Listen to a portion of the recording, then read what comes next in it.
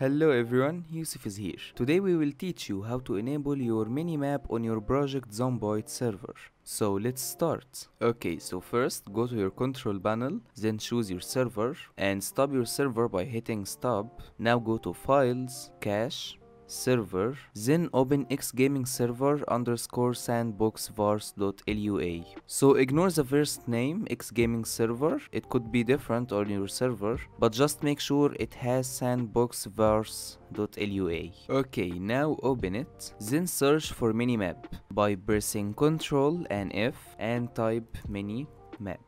Hit enter and here it is. Now we're gonna need to change false to true. Now hit save content. Now after clicking on save content, go to console, then start your server. And that's it. If you need any help, don't hesitate to open a ticket on our site and we will help you as soon as possible.